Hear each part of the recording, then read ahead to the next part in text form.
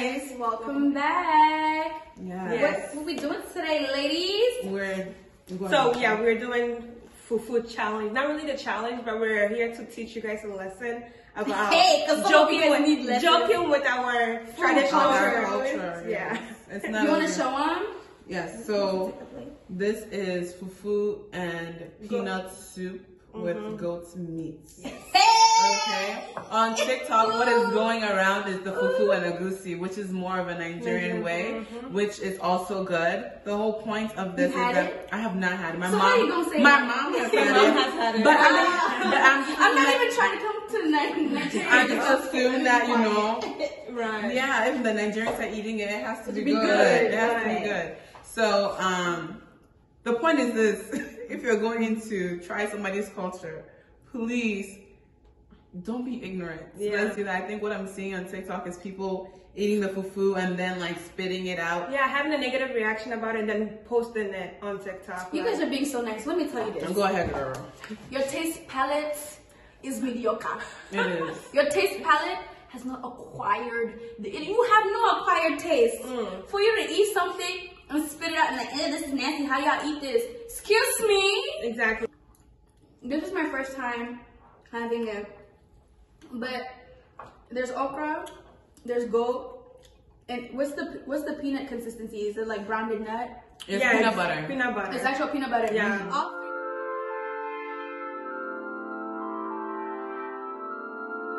16. Believe you mad these days, bruv. So guys, how was the food?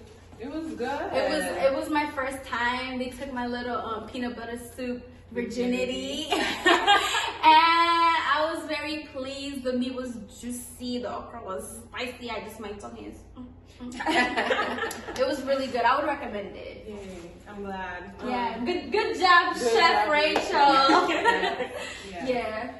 I think though, if you're gonna try African food, there's some tips that we need to give you. We need to put you guys on to. Yes. As amazing as African food is, I think I sometimes in my head compare African food to like Asian cuisine simply because of how diverse the ingredients are and so unique. So it's like when you're going to an African restaurant, I would say, okay, obviously walk in there with an open mind, but also maybe with mint in your pockets.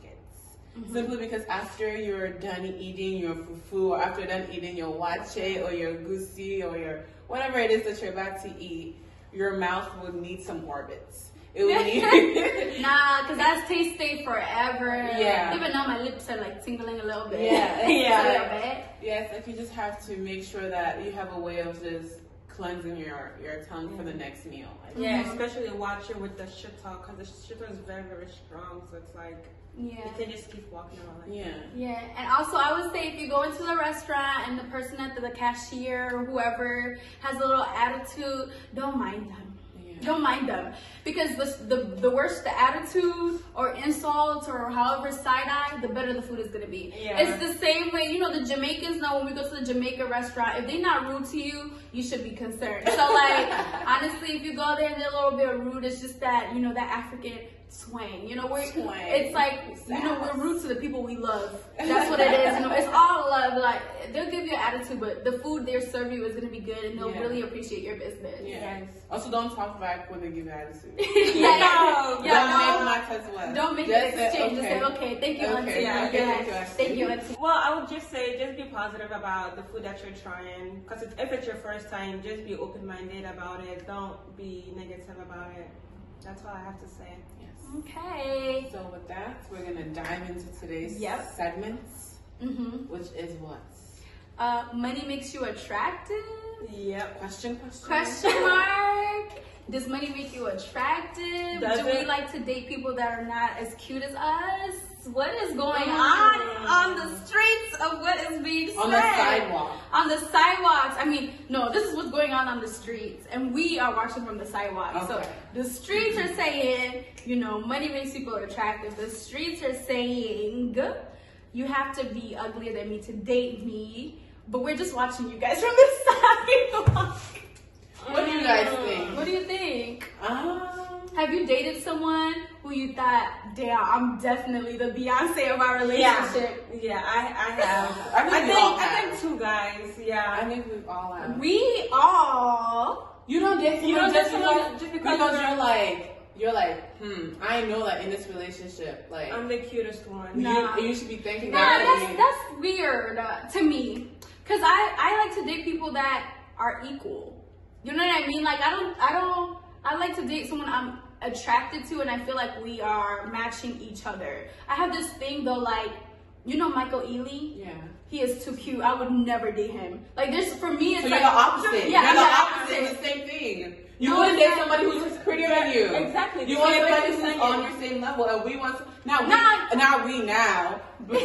the day. Back in the day. So how are you guys now? Now I date my co-equal. Exactly. But even if you're cuter than me, I don't think he's out of my range anymore. It's not out of my range, but you know how like you have this bomb pic. You take a bomb picture, right? And you're feeling yourself. I look good. Then you keep looking at that picture, like, then your face starts shifting. You're like, oh, I'm so cute, I'm ugly. I think there's cute boys. Yeah, it's like cute boys, like, Michael Ealy is so beautiful that he's ugly. I just like, just blue eyes, for real, that blue.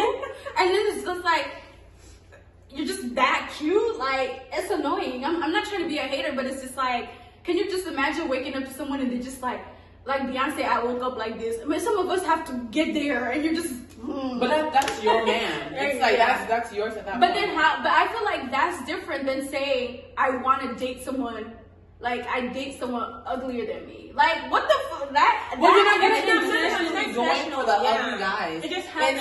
It's like no, but some people are literally like the whole medium ugly thing. People are attracted. Okay. People are attracted to people who they think are uglier or. Can I say something? That's what it means. Loki though, ugly guys are. They have very shitty attitude. Yes. That's why ugly guys have. Yes. And that's the one thing too. It's like the one guy that I gave a chance to, knowing damn well that I was prettier than him, and I'm thinking, okay, cool. I know that in this situation, I'm cuter than you. Right. I'm cuter than you. Right. And then it's like you came to me. You worked hard to then obtain me. So then you have to work hard to keep me because you know that I'm prettier than you. No, they don't do that. Other guys, they get comfortable. They get arrogant. They get so arrogant. And I think like Billie Eilish said this was like all over TikTok. Yeah. She said, you saw it, right? She was like, you know, when you, oh my God, I'm sorry. No, but like when you give ugly dudes a chance because they've got this like pretty girl. Oh, this goes into another topic, but because they've got this pretty girl and you know they're like stunting on people, then you want to be arrogant and cocky, like, oh, you're my friend. Yeah. Step it down to your level. She said, you're still ugly. You're still ugly. That's what she said. I remember dating this guy. Well, I gotta say he's gone, yeah. I remember dating this guy. I was cuter than I knew I was cuter than shit. I knew I was cuter than shit. Oh my God. I knew I was cuter than him. But guys, his attitude was way up, his ego. It was just too much for me. Like he kept saying, oh, you never find someone better than me, bitch. I did. You She showed did. Thank you, because all these people like to talk. She did. She did. I'll let you know. Rachel won't say it. I will say it. She did. You guys today I'm the calm one. Today you're the calm one, but she did. Like I can't do it. I cannot. But I think it's okay to give, like, let's say if you're used to dating guys that are like on your level, right? Mm-hmm. I think in my situation, I felt like I was always talking to guys that I felt like, okay, I'm attracted to. But with this guy, I had to fall in love with his personality. Mm-hmm. And then I was like, okay, you're cute. Yeah. But with some guys, you just look at them and you're like, you're fine. Cute. Yeah. Like, you're fine. And I feel like that might be where my thing of like seeing someone is fine might not really make me attracted to them off the jump. Because like with my experience in that, they're so desired by other girls that they don't really like have that humility and like just equalness. Like they always have this arrogance about them. Like, so do you think pretty boys are cocky. So you don't approach the pretty boys because you think that they know that they're I don't approach them seriously. Like, if you're a pretty boy, I'll let you know you're cute, because I'm the type of person, like, if y'all know me, I hype people up. Like, if you look good, you look good. Yeah. You know what I'm saying? So I'll let you know you look good. But, like, in terms of, like, really taking them seriously, I'm a person, I don't really do well with competition. I don't want to be in a group or category of girls that are interested. I don't like to be in a group, like, you know, the pretty boys, like, they have a good amount of girls that they're interested in. So but this is all an assumption. No. Boys. I feel like no, that's not what I'm saying. I'm saying that there's girls that are interested in them, not that entertain. But this is from my experience. I'm not, because if we do the not all, we won't have a conversation, right? Okay. From my experience, the guys that are like, you know, the shit, and they know it, and they know that they get girls, don't really, like, they have this confidence and aura about them that's unattractive, or the ones that are cute and don't know they're cute, like, so much confidence that there's no in between. I've never met an in between of a fine man who was also, like, confident in himself in a good way. I feel like if you're fine, you're so humble. You're very humble. I've met so many, like, cute guys that are very, very humble. No. Okay, they're not being very cocky about it. I think we need to clarify. Okay. I think we need to clarify, because there is attractiveness to being cute, but you don't know that you're that cute. I'm talking about, like, societal standards of cute. I'm talking about, like, let's think about when we watch shows like Love Island, the light-skinned guys with, you know, like, what people generally, what society generally defines as the like fine guy, that athlete, that jock, the one with abs, whatever, right? Like, you know, NCAA, like, you know, those ones, the NBA wannabes, whatever. Right. I'm talking about those. I'm not talking about the guys that are, like, I think my greatest example of this is, everyone argues about whether or not Michael B. Jordan is fine. The reason why people argue about whether Michael B. Jordan is fine, because he's not, like, super damn fine. He's like the average guy fine that we're talking about, like, you got it, you got this aura, you're cute and you don't even know you're really that cute. Like, he's cute, but, like, not everybody sees it. No, I'm talking about the cute that everybody sees. There's no denying that everybody knows everybody knows you're fine, and you know you're fine. Okay. Y'all, I can't be them. But it's like, on a side note, there's a picture going around with Michael B. Jordan and Steve Harvey next to each other. Look at the line! And the minute you said his name, I saw Steve Harvey. That killed it for me. No. Oh, that killed it for me. Honestly, I thought he was still fine. And until that picture, then he looked like, it's a no for me, dog. I have to pass. But yeah, I feel like I have a question for you guys. So would you date, would you be in a relationship with someone that is ugly and would go 50-50, would not go 50-50 with you, but would go 70-30? Oh, like, he wants to pay more. He wants to pay more, like, in a relationship. You said ugly, he's like, ugly. But then the thing is he's ugly to me? He's ugly. Yes, he's ugly. So then you're with him for money. Okay. That's So would you be with someone? Yeah. So you would be with someone who's ugly but they have money, right? Because that's where the question comes in. Right. Does money make you attractive? Yeah. No. Would I be with somebody who is ugly but has money? What's the other side? The other side is, or he's cute but is very poor. Yeah. I think, like, but am I attracted to you? He's poor, but you guys should be building up a foundation together. Okay, so the ugly guy has no emotional connection. He's just money. He's just money. And the poor guy has emotional connection. Like gold digging type thing. Yeah. But the poor guy has emotional connection. He's just like poverty. Right. It's like he's but you're going to help him build up his.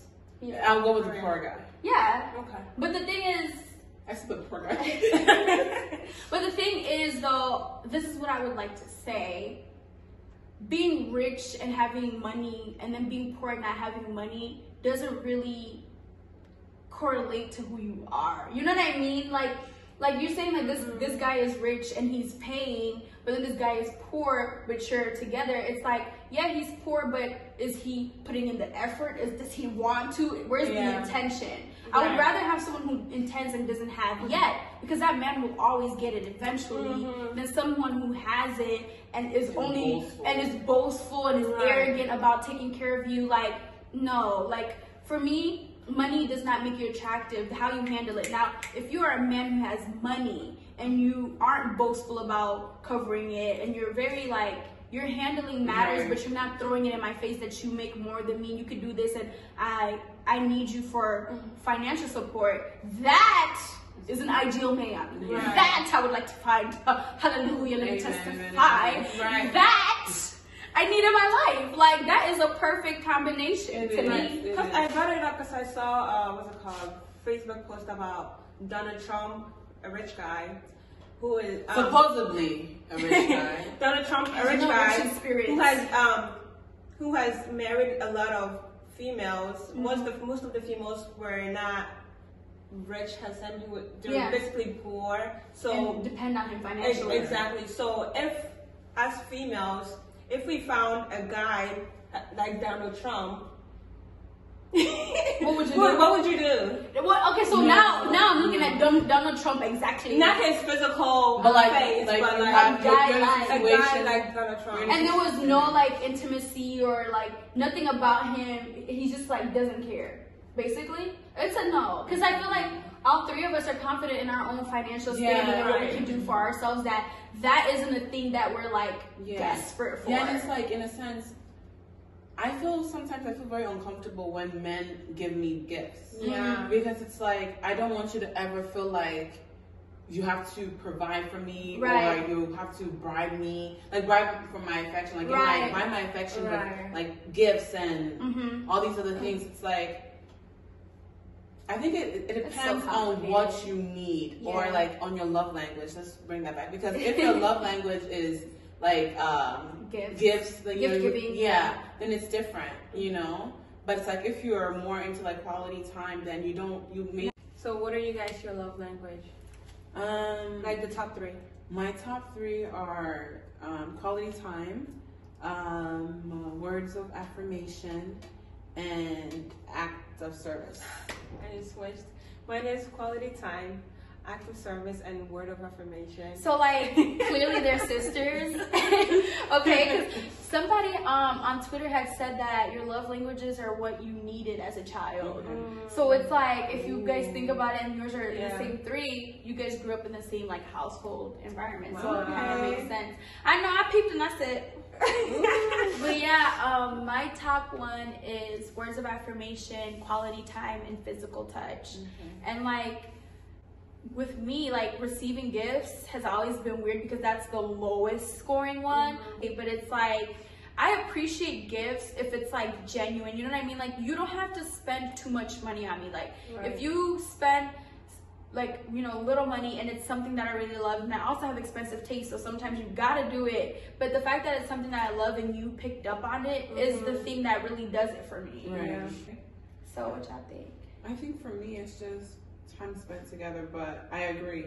I think if you're, even like receiving gifts is kind of odd for me. Maybe some gifts are just too big. You know, like for where you guys are at in that relationship. Do you guys also think that it's because we are raised in an African way, because our parent not give us a gift, do not provide us with gifts, but they show their love by us paying for our tuitions and other stuff. Do you think that's why our love? I think it might be. I think it is because it's like we understand that love can be shown in other ways.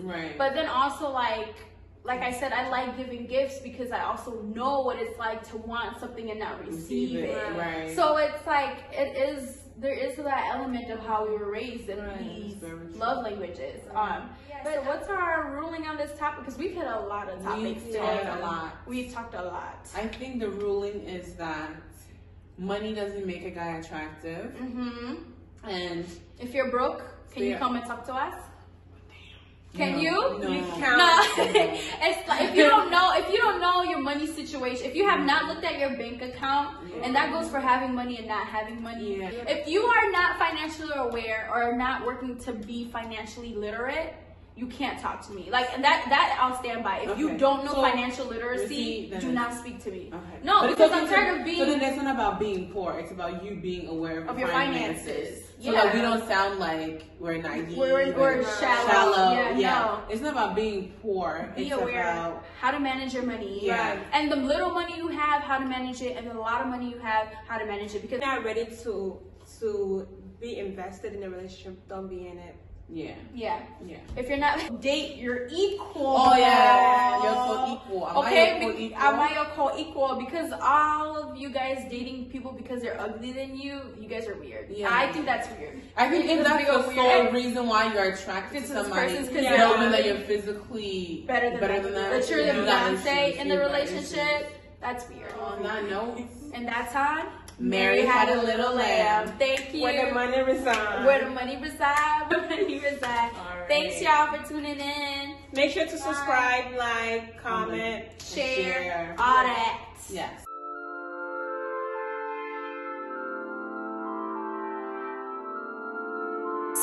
You leaving mad these days, bruv.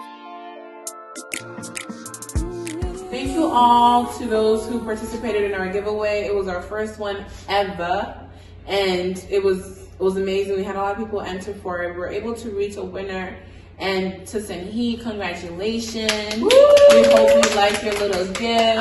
We're going to be doing more giveaways, so please stay with us. And keep joining and keep sharing. And please put your friends on that you think would love to watch us. We're literally reachable. So I've built a lot of friendships or like bonds with people who watch us on YouTube. Because like that's how we are. Like we're sisters. We all are. And don't forget to follow us on IG, Fall Rains YT. Yes, DM and stay connected. Yes. Please DM us with topics that you want us to talk about. We're, as Diana said, we're very open to like suggestions and just want to build a community with you guys. So on that note, catch you next time. See ya.